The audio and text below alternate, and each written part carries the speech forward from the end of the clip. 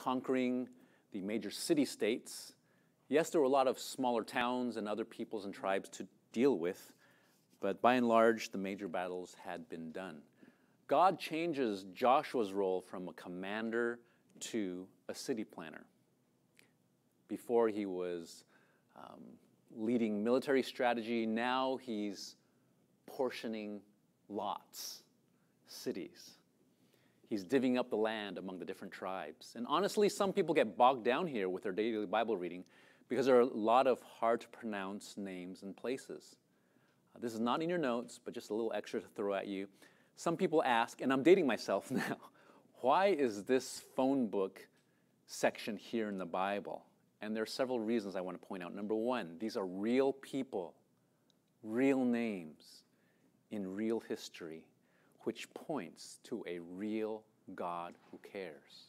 We may not know these people, but for these people, maybe their descendants, to see their ancestors' names in the Bible, how thrilling is that to have your great-grandfather or someone listed in this phone book section. Number two, this shows that God is faithful to his promises. He promised this to Abraham 430 years before. And now it's being fulfilled. Real places, real people, a real God. Number three, this reveals God's mercy and generosity to a very undeserving people. They kept complaining, they kept sinning, griping, and yet God has been faithful and merciful to them throughout centuries. So three quick, small points to highlight here. Why? Why these names? There's a reason. Now, the Young Adult Fellowship is going through an inductive study of 1 Corinthians, and 2 studies ago, we covered chapter 10. And the cool thing is, verse 6 through 11 says this, "Now these things took place as examples for us, that we may not desire evil as the Israelites did. Do not be idolaters as some of them were."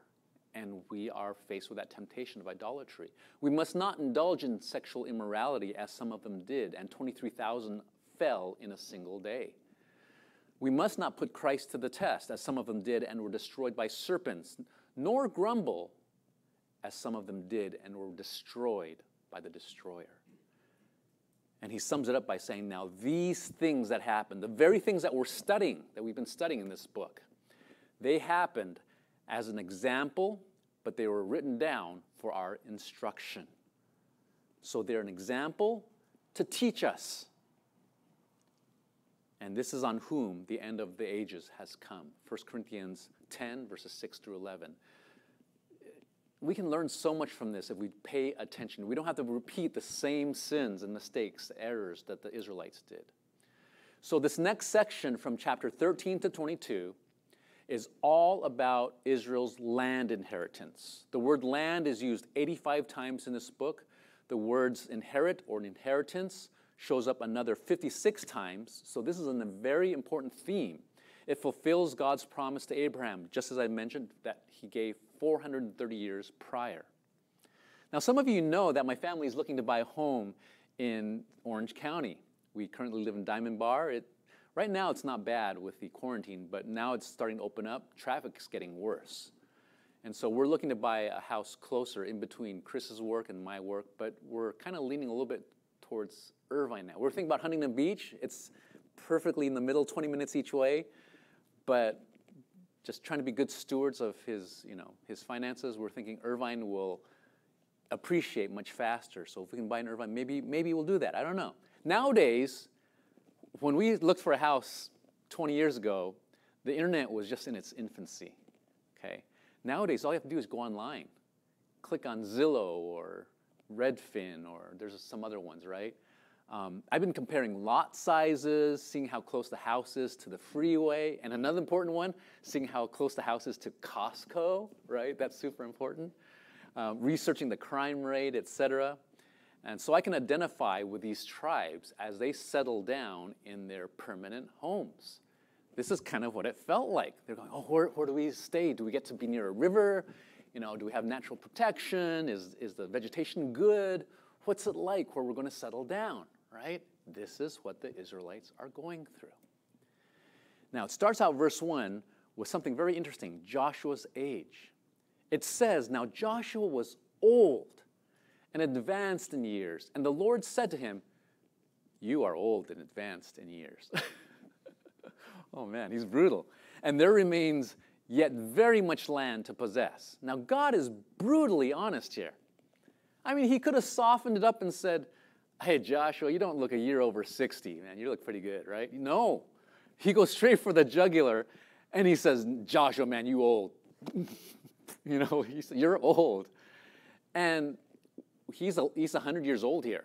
We find out in a few chapters later, 11 chapters later, we find out that Joshua dies at 110.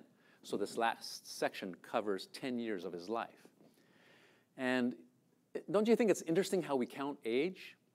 You know, one of our young married couples is expecting their first child, and we typically say, oh, you know, the baby is in her 34th week, or, you know, we use weeks, right? And then we go from weeks to months, and I asked parents for permission as Steffi and son's daughter just turned 10 months old. You know, we use 10 months, right? And then later they get to halvesies. Mark and Joss's oldest daughter, Maddie, is 5 and a half. Once you get to junior middle school, we don't talk about half years anymore, right? Right? Will Ty, happy 24th birthday. Happy 2000. You know, we use full years. And as you get older, we use decades.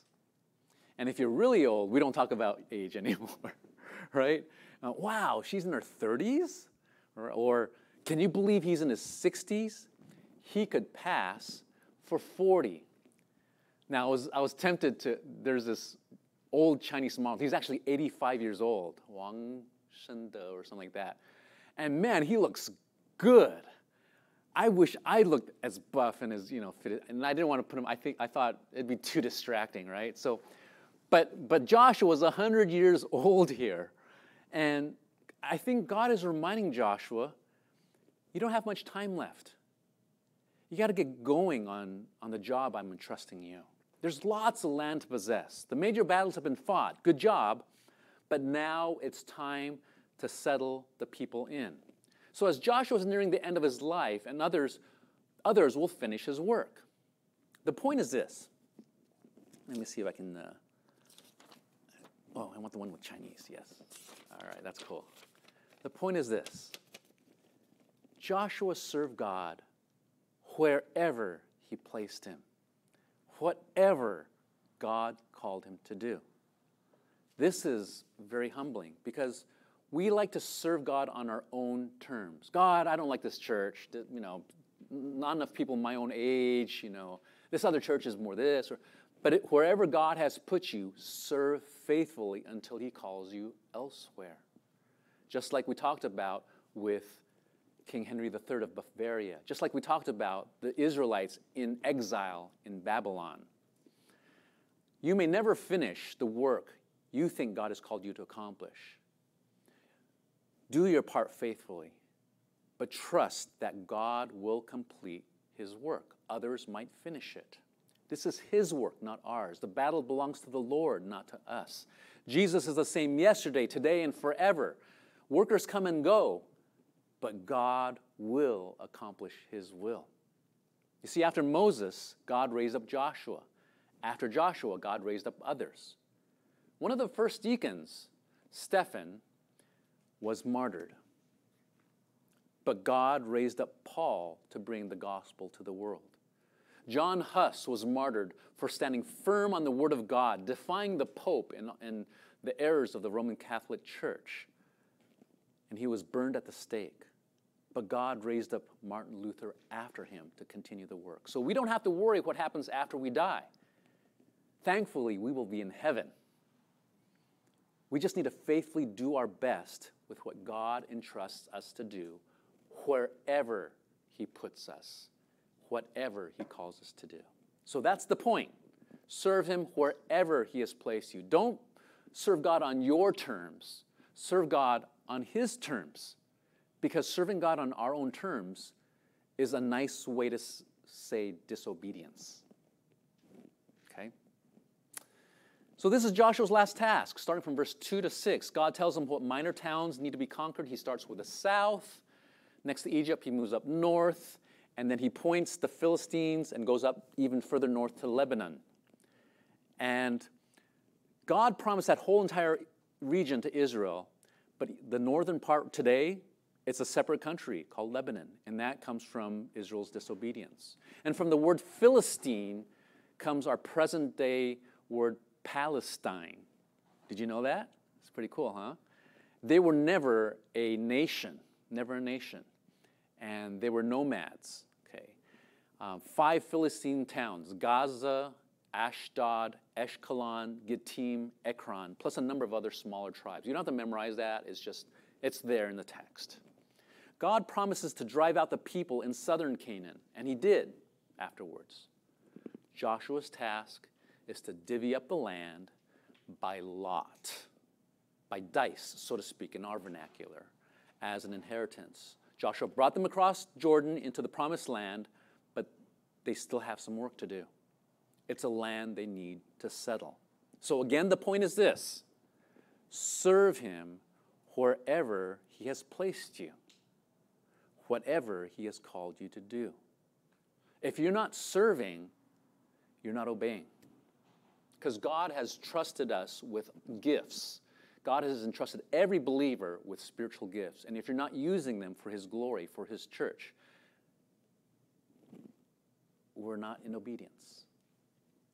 And so, from verse 17 to 13, skipping that one verse 14 in the middle, and going from 15 to 32, we have the division of the land east of the Jordan. Okay? And God says, now therefore, divide this land for an inheritance to the 9 tribes and half the tribe of Manasseh. And then this part, with the other half tribe of Manasseh, the Reubenites and the Gadites, to receive their inheritance, which Moses gave them beyond the Jordan, eastward, to the right of the Jordan, okay, River Jordan. So what's going on here? Why are they to the east of Jordan? That's not the promised land. The promised land is west of the Jordan. 9.5 tribes will split the land to the west. 2.5 tribes get the land to the east. And as Israel approached the land in Numbers 30, this is what happened. These 2.5 tribes noticed that the land east of the Jordan is rich. It's just so green and it's dense and it's verdant and it's lush. It's great pasture land for sheep and cattle and other livestock. So they bargained with Moses, asking to settle there. They didn't want to cross the Jordan River. And Moses was not happy. Because does that mean they're not going to fight with the rest of the Israelites? You know, they get to just camp there and enjoy the land all by themselves. These 2.5 tribes want to splinter off and cause disunity. So the 2.5 tribes bargain with Moses and say, okay, we'll leave our families here, our livestock, our wives, our children here, but the warring men will go with you, and we will fight these major battles with you, and when that's done, we'll come back. And even though Moses didn't like it, he got permission, and he said, okay, this is not the promised land, but if this is what you want, okay. So that's what's happening here in verses 7 through 13, 15 to 32. These 2.5 tribes say, major fighting's done.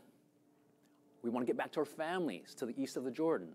Reuben, Gad, and half of Manasseh return. And 15 to 32 get into the nitty-gritty of these 2.5 tribes. We won't go through all the village names, all right? We can identify the Jordan River. We can identify the Arnon Gorges, some obvious ravines. But when this live stream ends, most of you won't remember nor care about all these other names. But there's a more pressing issue that I want us to focus on. A more foundational issue. These 2.5 tribes settled east of the Jordan River. This was not God's promised land. This is not what God desired for them. Yes, the land was bountiful, rich, flat, full of vegetation, perfect for grazing livestock. But there were no natural boundaries. There were no defenses. There was no river to protect them, no hills, nothing. They were vulnerable. So what happened was Reuben, Gad, and half of Manasseh's disobedience led to unnecessary suffering. You see that? Right here. Disobedience leads to unnecessary suffering. This is why throughout Israel's history, when the Moabites attacked, guess who gets decimated? These 2.5 tribes. When the Amalekites attacked, guess who were vulnerable? Yeah, these 2.5 tribes. When the Assyrians came, guess who were the first to be conquered? Yep. The Arameans, the Babylonians. These 2.5 tribes were always the first to fall. Yeah? When there was no war, they had the best place to raise their cattle, etc. But when enemies came, they were the first to fall. They were first to be killed, the first to be wiped out, first to be taken into captivity. So this disobedience is what we face. We're tempted with a lot of things. Oh God, if I just cheated a little bit here, I could get to my goal faster. Or if I just lied about my resume here, I could get that position I wanted. And God says, well, you don't need to lie. Followers of Christ don't need to give in to these shortcuts. Well, if I just sleep around with my boss, or if I do this, right? No, you'll be the first to fall. It will lead to unnecessary suffering. It will lead to these consequences that are just worse off than when you first started. So, first, serve wherever, whatever God calls you to. But secondly, do it in a way that is righteous. Do it in a way that follows Christ. Remember, God told Abraham, your descendants are going to be as numerous as the sands and the beach of the seashore, right? And Abraham was already 99 years old. And he was thinking, actually earlier, a little bit earlier than that. I don't remember exactly what age. And he was thinking, I don't even have a kid yet. I don't know how much longer I'm going to have a kid. And so what does he do? He takes Sarah's handmaiden, Hagar, and has a boy with him, Ishmael. And that was not God's way. That disobedience led to unnecessary suffering. He thought he was trying to accomplish God's will, but he was taking shortcuts. And it's the same thing for us. Don't settle for anything less than God's promises. Do it God's way. So it gets to Reuben. Now, anyone on site here remember who Reuben is? Grace, do you remember? You know who Reuben is? No? Any of you? Nobody knows who Reuben is? Oh, yeah, okay. I'm not going to ask Roland because, Roland, you have seminary training. Yay! Jessica knows who Reuben is. Reuben is the oldest, the firstborn. That's right, the firstborn of Jacob. Firstborn of his 12 sons. Now, the law of the firstborn for Semitic culture back then dictates that the firstborn gets how much of the inheritance? Double portion. Very good. Thank you, Chris. Yes, a double portion. But for some reason here, Reuben does not. You see, when Reuben's father Jacob is about to die, he gathers his 12 sons together and gives his last will and testament. He starts with Reuben, rightfully because he's the oldest, saying, Reuben, you are my firstborn, my might, the first fruit of my strength, preeminent in dignity, preeminent in power. But then all of a sudden, he does a 180 turn here. It sounds really good, preeminent, the first and foremost. He's the one who made Jacob a father, right? Verse 4, Genesis 49. Unstable as water, you shall not have preeminence because, whoa, you went up to your father's bed, then you defiled it. Weedy. What's going on here? What's he talking about? Well, you see, Reuben went into his father's tent and he had sex with his father's concubine, Bilhah. And this was not mere lust. No, this was calculated political family drama here. You see, a man who wanted to assert superiority over another man, the way to do that would be to have sexual relations with that man's wife or concubine. So that's what Reuben was trying to do. He was trying to say, I am superior to you. I had relations with your concubine. And there's some more intrigue to that. He was trying to position his mother Leah to be Jacob's anyway. So Jacob says, you will not have preeminence. He basically said, you shall not pass. That's what he said. So Reuben does not get a double portion.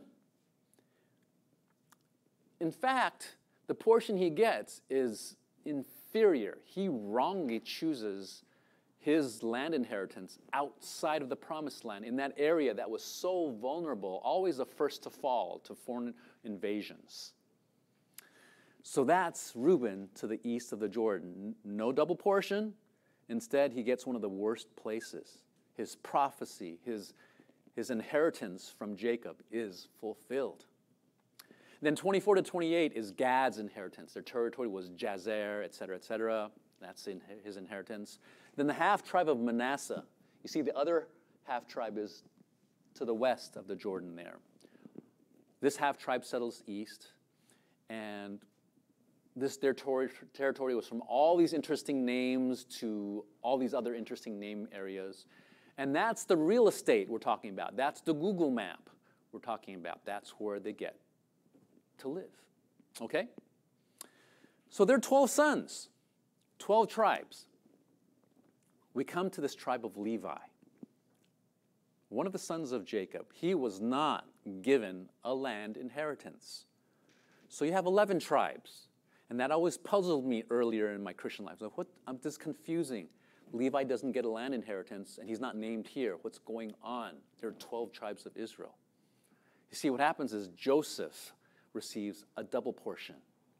That's how Jacob gives his last will and testament in Genesis 49 to Joseph. You'll be abundant. You will have great fruitfulness, etc. And his two sons are Ephraim and Manasseh. So we're back to 12. Levi doesn't get land inheritance, but Joseph gets that double portion. We're back to 12 tribes again. What's going on with the Levites? We see in verse 14 that the tribe of Levi alone, Moses gave no inheritance. It says, the offerings by fire to the Lord God of Israel are their inheritance. And for the rest of Levi, we need to jump to verse 33. But to the tribe of Levi, Moses gave no inheritance. The Lord God of Israel is their inheritance. You hear that? Just as he said to them. So what does this mean? It means that the sacrifices, all that good meat, steak, yes, offered by fire as a sacrifice to God, a portion of that would be given to Levites as their food. No land, no real estate. They got food, no property.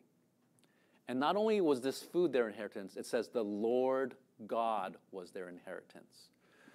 So what does this mean? It means that all the other tribes of Israel supported the Levites with the tithe so that the Levites could work in the temple or later in the tabernacle or later in the temple. And a portion of these offerings offered to God were to be given to Levites to serve as their food and their sustenance. Also, they received 48 small cities, small towns scattered throughout Israel.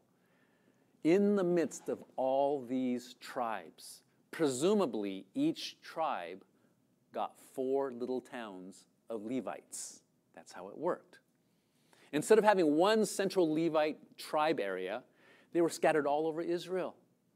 They were not separate from Israel in their own enclave to become out of touch. They were scattered amongst Israel. Every tribe. See, the Levites would be in the midst of God's people, teaching them God's word, teaching them, leading them in worship. God wants worship to go alongside our daily lives. He doesn't want them to be separate. He doesn't want them to be 2 distinct domains. When we study for that test, when we prepare for that interview that's coming up, when we turn in that project at work, he wants that to be our worship to him. See, Levitical parallel in the midst of all the tribes. He didn't want them to be separate, like, I'll do my 6 days, God, you leave my Saturday alone, and I'll give you Sunday. No. Every day belongs to the Lord.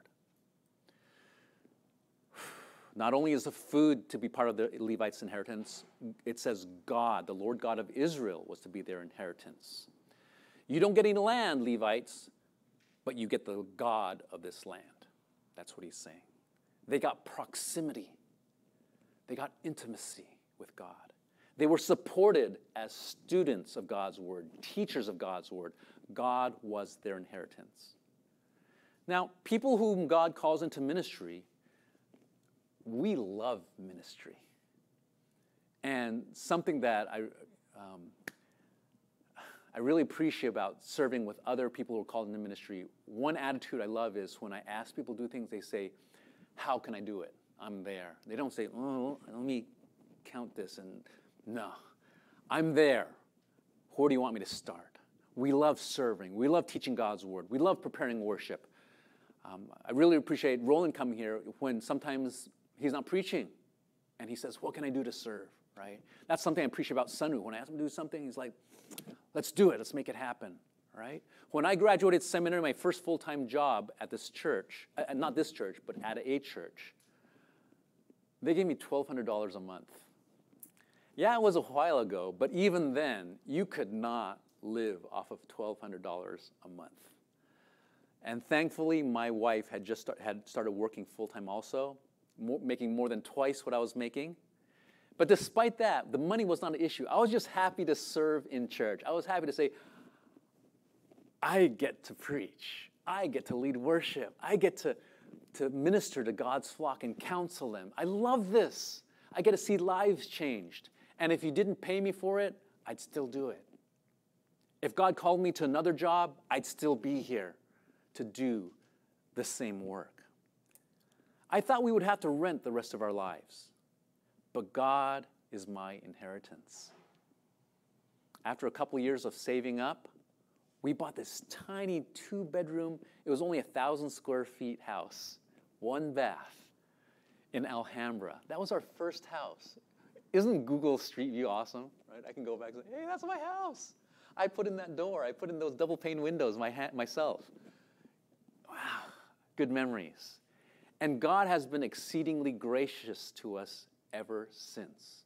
God is my inheritance. Now, I'm not saying that if you serve God, he's going to guarantee you a house. I'm not saying that.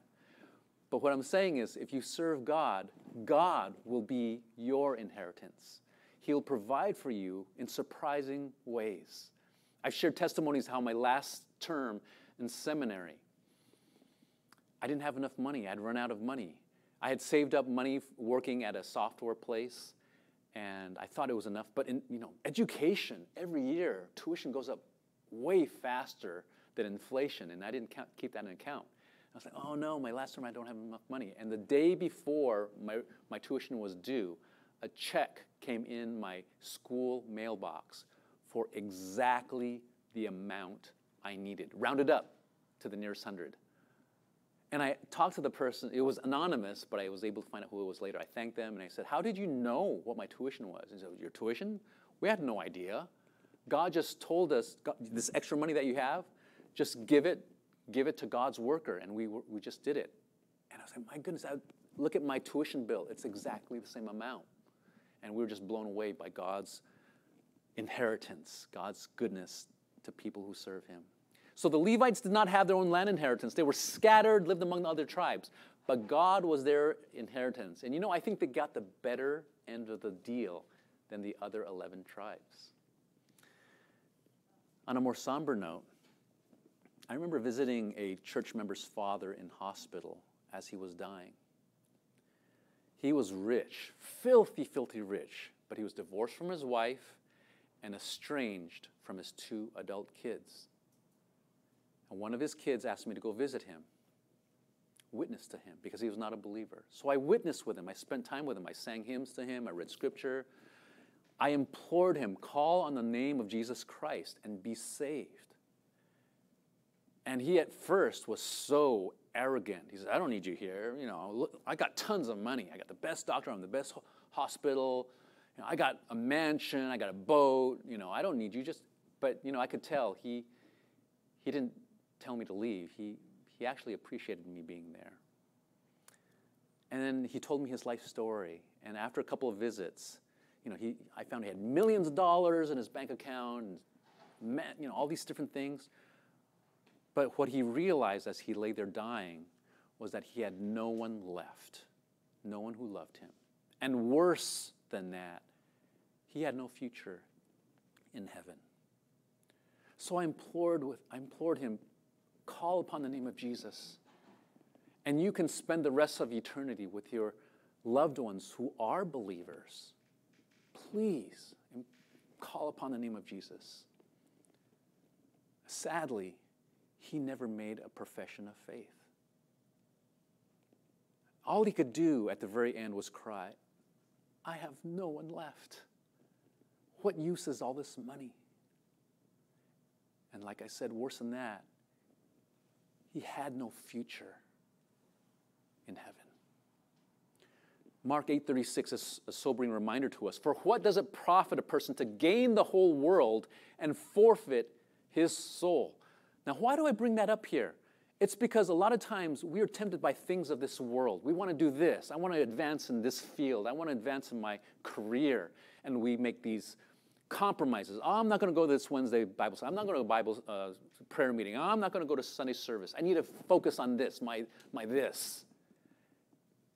And God says, what does it profit a man to gain the whole world and forfeit his soul? Brothers and sisters, we have choices that we make every single day. Are you using the gifts he's entrusted you with to build up his church? Or are you waiting for, well, I'm going to wait for my turn. I'm just here temporarily. I'm only here for college, just another 2 years. Oh, I'm waiting to get married and move on to another church. No. God says, build your house, get married, have kids, plant your gardens, eat from them, and glorify God while you're at it, wherever you are. Don't wait for the next best thing to happen, because that may never come. What does it profit a man to gain the whole world and forfeit his soul? Invest in the kingdom of God. Do whatever he tells you to do, wherever he calls you to be. And then we get into chapter 14. You might be thinking, oh, we don't have much time left. Don't worry, it's pretty, we're going to wrap this up pretty quickly here. So, faithfully serve him wherever he's placed you. Disobedience leads to unnecessary suffering. In ministry, God is our inheritance. He is our riches. He is our abundance. And then the last point is, with God, worldly weaknesses mean nothing. And so we get into the rest of the 9½ tribes that go to the west of the Jordan. They've been looking forward to this for years. About 5 years of fighting, 40 years of wandering in the wilderness, 430 years since Abraham. And it says in verse 2, chapter 14, their inheritance was by lot. What does that mean? Well, they would take pottery shards. They would etch the name of their tribe onto a piece. They put 12 pieces in. And so presumably Joshua or someone would randomly pick out a piece and say, okay, this next plot of land is yours. And the size is determined by your population, but this next area is yours. So God would be directing this sovereignly, providentially, by lot. Each tribe would be given land proportionate to the population. More people, more land. So the 2½ tribes east of the Jordan are taken care of. Some of the Levites are apportioned there. Here we see Joseph gets a double portion, one for each of his 2 sons. And it's the same deal with the Levites. No land inheritance for them. They too are scattered among the tribes. Verse 6, Judah comes first because they are the largest tribe. And he's scrambling around in that urn. He's picked first. And they're the largest tribe. They have the most people. They'll be given a huge section of land. And so the people of Judah come before Joshua at Gilgal. But then something interesting happens. There's an interruption. There is a detour here. Caleb, the son of Jephunneh the Kenizzite, says to him, you know what the Lord said to Moses, the man of God, in Kadesh Barnea, concerning you and me? Remember that? Now we look here. Caleb was a Kenizzite. What's that? I don't remember that being one of the 12 tribes. You see, Kenizzites were not Israelites. They were outside of God's covenant. When the Israelites crossed the Red Sea, some Kenizzites joined themselves to the covenant of Israel, and so they became under the covenant of God as servants of Israel. They were believers, but they were outsiders. And Caleb at that time was a 40-year-old Gentile, a foreigner in the Jewish community. The name Caleb, by the way, Susan and Roy have a son named Caleb. I think some of you know him, right? You old schoolers, you remember Caleb? The name Caleb means bold, wholehearted, passionate. When the 10 other scouts gave a faithless report saying that, oh no, they're giants in the land, we could never defeat them, and that discouraged all people, only Caleb and Joshua said, we should really obey God. Let's go conquer these people. It was only these two scouts, Joshua and Caleb. By the way, Caleb does sound like another Hebrew word, the word for dog. Okay, it's a Caleb versus Caleb, but there's no relationship there. Okay, just kind of an interesting thing to note. So Caleb recounts his testimony, and in verse 9 he reminds Joshua about Moses' oath that was sworn to him and his children. He says, surely the land on which your foot has trodden shall be an inheritance for you and your children forever, because you have wholeheartedly, passionately followed the Lord my God. You see his name there being lived out? And now Caleb is 85 years old, 45 years after he served as a scout. And then he says something really interesting here in verse 11. This 85-year-old says, I am still as strong today as I was in the day that Moses sent me 45 years ago. My strength now is as my strength was then for war and for going and coming. Now, normally if I heard an 85-year-old boast about being as strong as he was when he was 40, I'd think, man, this guy is delusional, right? But he can say this because he knew the battle was never his. It was the Lord's. God promised the land, and God keeps his promises. Caleb is just as strong now as he was before because it is the Lord's battle. Not by might, not by power, but by my Spirit, says the Lord. You know, he could have easily said, let's cash in on my retirement fund. It's time for a cruise. I'm 85 and I've earned it. Give me a lazy boy, a beer, and a game to watch on my big screen TV. But no. He says, give me this mountain. There's still some giants there I'm going to go slay. That's where the Anakim live. It may be that the Lord will be with me and I will drive them out, just as the Lord said. He's not ready to relax. He's passionate, ready to serve God wherever God calls him, whatever God tells him to do.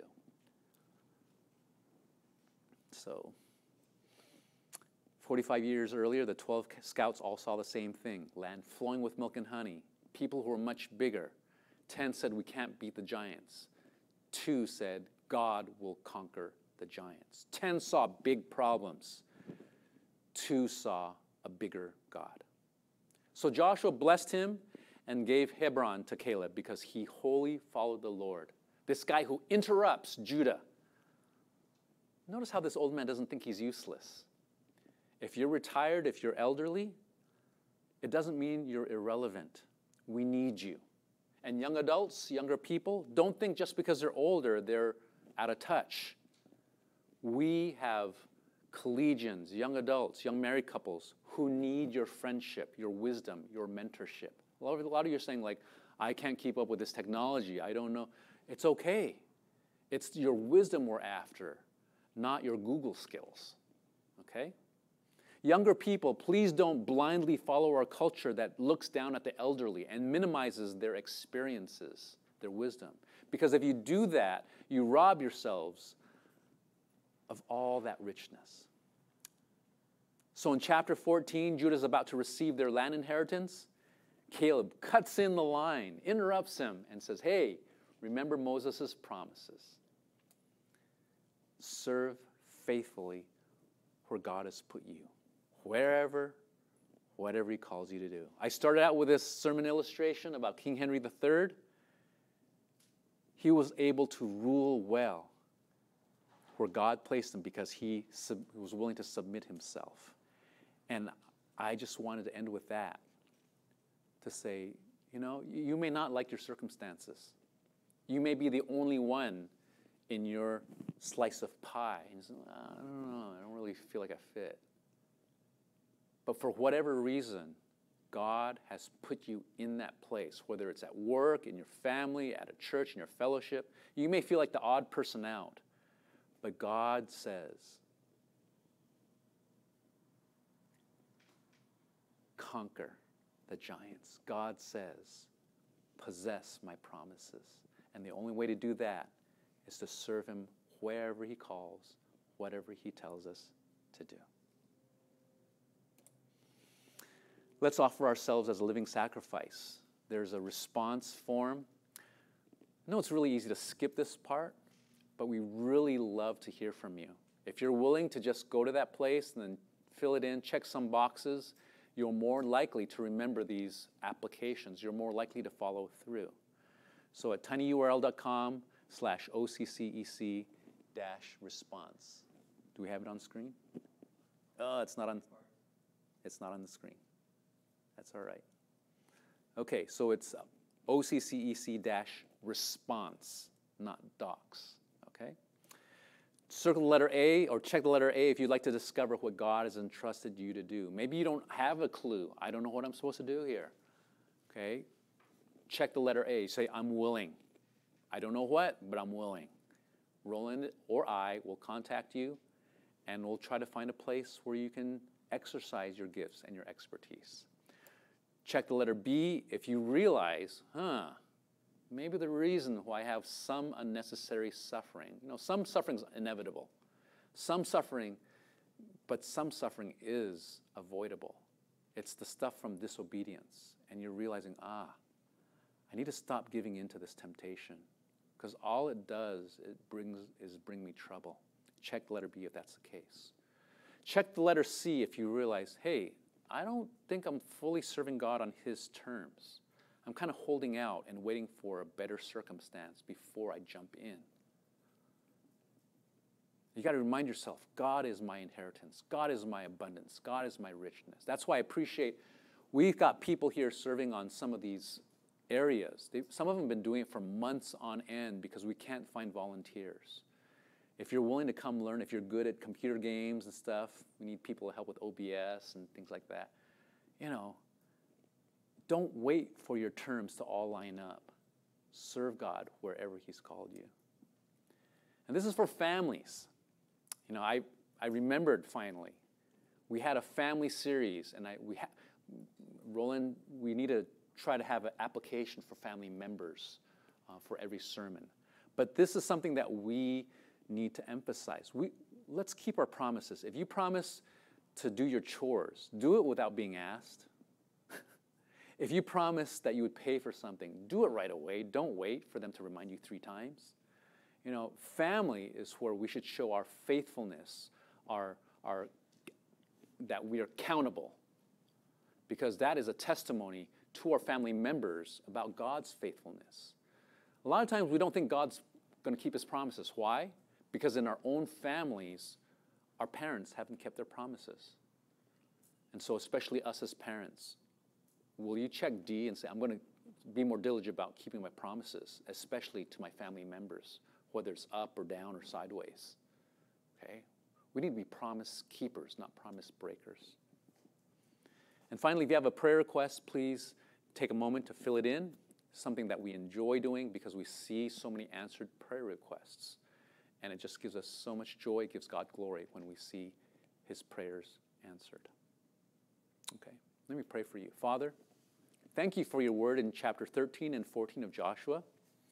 And I know it looks like a big list of foreign names, but thank you that even in this list, we find so many practical, relevant, powerful applications. Spirit of God, I'm asking that you would take these applications, and for each person watching, either on site or viewing on screen, that at least one of the applications would hit home. And it would cause us to meditate and to wonder, Lord, what do you want? Not about what I want, but how can I serve you? How can I glorify you more? Thank you, Father, for these 2 chapters serving as an example and instruction and warning to us. Thank you in Jesus' name. Amen.